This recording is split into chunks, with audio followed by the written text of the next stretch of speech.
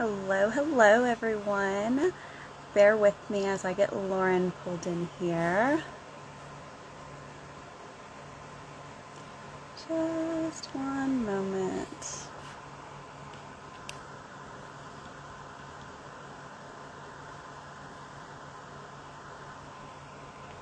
Hopefully everyone can hear me all right. All right, so this is my Instagram Live as well, as apparently is a common theme among us today. So glad to see you all here with us. I think, oh, hey, Lauren. Welcome. So good to see you. Just let us know in the chat, guys, if you can hear us okay, if you can't, or if you have any questions for either Lauren or I. Oh, wonderful. Sounds good. Thanks, Margot. So as said earlier, I'm Gabby at Darden. I did my Amicus placement in 2019 in Florida. And as you can probably tell from my accent, I am not British, unlike the rest of my... Oh, I think we've lost Lauren. Oh, just a moment, guys. Let's try to pull her back in here. Okay, there we go. Sorry, I don't know what happened there, but... It's quite all right. I was just giving a little short... It was a couple of minutes behind, so I had to rewatch me leaving. Oh, my.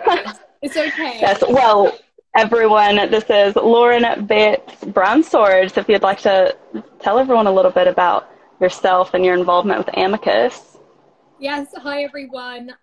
So I don't know what Gabby exactly said, but first became involved with Amicus during my GDL, and Gabby and I actually did the GDL together, and we went and did the Amicus training together. I think for both of us, I remember sitting there thinking we definitely need to get involved some way or another. So I only just got involved at the end of 2020, and I did a US placement but remote. I had originally planned for about a year, really wanted to get out there and do a physical placement, but obviously because of COVID, we weren't able to do that, but was still 100% worthwhile, and I would absolutely recommend that anyone and everyone should definitely get involved. So that explains my involvement. So Gabby, you've got a very interesting story. Why don't you say how you kind of got involved and now what you're doing? Yeah, so as Lauren said, we met on the GDL there in Oxford after my undergrad in Tennessee back in the US, which is where I'm originally from.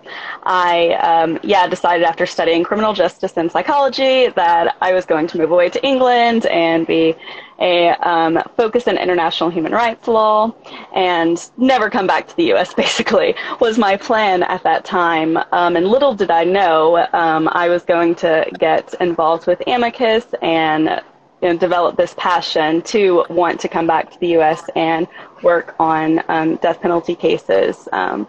And so, yeah, it's kind of how, a little bit short version of how I ended up here with Amicus. And actually at the time, just going to the Amicus training, that was my first exposure to the organization and the work that's done. And, I had no idea about the area of mitigation at this time. My background had been in, psychology and social work and, various areas of criminal justice and the legal system before, but I had, never really had that comprehensive exposure to mitigation that I did then at the first Amicus training that I went to, and listening to Sunny and Peter and just that, first weekend, I knew that that was the area that I wanted to further pursue. And now that's what I'm doing. So after my Amicus US placement, which I did in Florida, I decided, instead of going the courtroom law route, that I was going to become a mitigation specialist and investigator instead. And that's currently, now what I'm on the path to doing. And I work for the public defender's office. Still currently actually working on the initial case that I came here on my placement working on in 2019. So that's been a really interesting experience all the way around. So, So the difference as well, though, I would say with our placement, you know, 'cause you did remote, and I was doing, I guess, well, actually, I've had a little bit mixture of both, you know, because obviously I was working, it was the end of 2019 when I first started my placement, and had just decided to stay and not go back to England, and then COVID, and we started working remote. But a lot of the work that I was doing, before we went remote for the pandemic was, you know, assisting with mitigation interviews, and which, by the way, actually, you know, maybe we should pause right there for a moment and talk a little bit about what mitigation is. Do you want to address that at all, or do you want me to I think you should go into that? what you do now. Okay. So, Yeah. I Okay. think Yeah. So just explaining what mitigation is and why it is so important, particularly with death penalty cases. Yeah, no, absolutely. It's one of, the most vital components of the work that we do. And mitigation essentially boils down to being the why. You know, there's so much about, you know, a case that, or in all cases in our clients' lives that, you know, in general, all of us that contribute to the people that we are today.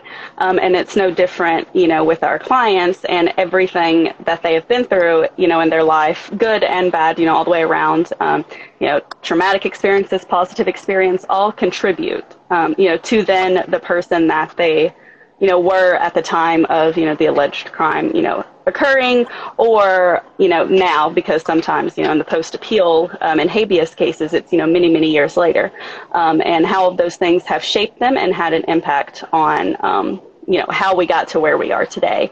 And it's really just boils down to humanizing our clients, and not just humanizing them, you know, for our purposes of, you know, interaction and, you know, gathering case materials, but also humanizing them for the attorneys that are working on the case that aren't able to have the time and ability, you know, to develop the kind of relationship that you do end up, you know, as a mitigation investigator.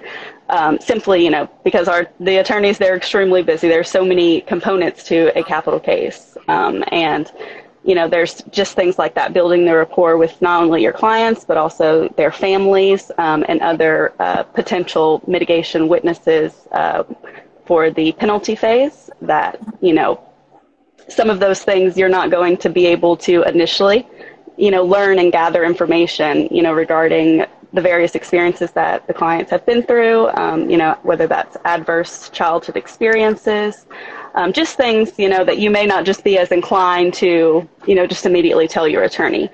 So that's a critical part of, you know, what a mitigation specialist does as well, that brings in that more social worker aspect. But then you're also investigating, you know, not only their lives, but also, you know, mitigation. We go 3 generations back, you know, to their, you know, parents and grandparents. And, you know, all of those things are so integral to learning, you know, someone's why and how they got to where they are. And ultimately, you know, you could go into a lot more other areas of that, and I'm sure you will. And you absolutely will if you continue to do the Amicus trainings, which I strongly encourage anyone and everyone who has any vague interest in this area of law to do. But yeah, definitely the training is brilliant, just for even getting an overview of how different legal systems work and how it is different to the UK, and what those differences fundamentally mean when it comes down to an individual. And I think that's why it's just important to do the training and actually really take comprehensive notes, because you never know when you're going to need it, especially if you do go on to do a US placement. Gabby, I wanted to ask you, why do you think people in the UK should care about the death penalty in the US? Because you're a US citizen, and then you came here and then you went back. Yeah. And for me, a lot of that at first, you know, also had to do with, you know, I grew up around the U.S. legal system, you know, and thought that I knew like the ins and outs of it and such. But being able to, while I was in the UK, step back and look at it from a different perspective, just completely, you know, changed my outlook. But I think it's so important for, you know, as not just UK, you know, but all around the world, for people to get more involved in this kind of work, because as Martin Luther King says, any threat to justice, or a threat to justice anywhere is a threat to justice everywhere. And so, I think that really, brings it all together right there about why we should be so, adamant about, being advocates in this area. And also, you never know, even if it's just one case that you end up, or just one client that you end up interacting with, like on your placement, that one person, that's one life that you are playing a role in, affecting. So I think that it's really important all the way around. I think we have a question. Mm-hmm. Oh, yes. Yeah. Sunny, welcome. It's so nice to see you. Yes, Sunny, you were my complete inspiration that first night of listening to the Amicus training and just hearing your story. And man, I don't even know how to put into words the feelings that I felt, and just everything that you went through. And I'm so glad that you are able to share your story with us and with, everyone that gets involved in this training. I do encourage you all, if you have not read Stolen Time, to go look on the Amicus website and look into that really good book that, goes into Sunny and Peter's experiences. I think. So, are there any? I was just going to say, well, what stayed with me was when Sunny said that from her experience with all death penalty cases, the people that are eventually exonerated, there's no way they could have been exonerated if it wasn't for people volunteering. And it is sad that these criminal justice, not just in the US, but even in the UK, is underfunded, which means that justice is that you can't rely on the state anymore. And we have to have volunteers, especially when it is fundamentally someone's life. But you were about to mention books, Gabby. So Sunny's book is good, but also Death Row, The Final Minutes by Michelle Lyons is a brilliant book. And that, for me, I read before I did the Amicus training. And she explores kind of the different sides, as she originally was an advocate for the death penalty. And then through her experience of being a journalist at, I think it was Huntsville Prison in Texas, she realized that it was just wrong. It didn't deter, it discriminates, it's used as a political tool. And they were all the reasons why she then changed her mind and became an advocate for abolishing the death penalty. So that's another brilliant book. I'd say just reading around and you see how passionate people are because they know that they are fundamentally doing something and working towards abolishing something that really should not be happening. There's no economical reasons for it. It's not a deterrent, like I said, and ultimately it's irreversible. It's final. If it's a mistake, you can't go back and have that person live again. And Sunny spoke about how, I think it was her partner, it later came to light after he was sadly executed that he was innocent. And I think just hearing one of those stories is enough for you to be inspired to get involved. So perhaps, Gabby, what might be helpful is if we say, how can you get involved and what steps are good and what things you can do? Yeah, I think what is really, and I think we're running short on time here in just a couple minutes, but briefly, definitely explore the remote and casework options, because that's one of the, I don't know if good is necessarily the right word, but, positive things that did come out of the pandemic is the reach that, we're able to have now. And, people literally from all over the world that are able to assist, in these cases. And that could be the work that you could be doing, that ultimately is going to contribute to hopefully saving someone's life. So just, look into, whatever city you're in, even getting involved as a student rep, or reaching out to those people at your schools that are the Amicus student reps. And, I'm sure, they would be happy to, answer any questions that you may have. Any of us, any Amicus alumni, any Amicus staff, we are all always here to answer, any questions and support you.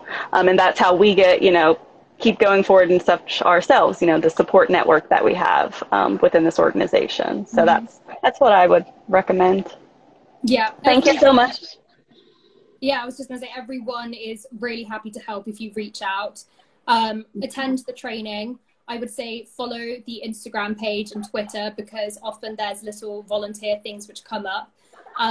If you can't save for a US placement, because they are very expensive, absolutely look to seeing if you can do it in London or do it remote.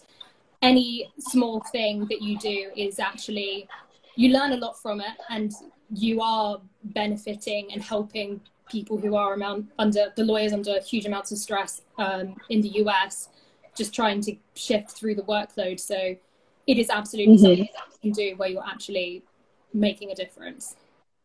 Absolutely. Libby Lou, I believe, has asked a question about how we can get involved in Amicus before university, so at like A levels and such. I think that is something definitely Margot a little later on can hit on a bit more, I think, in one of the later sessions.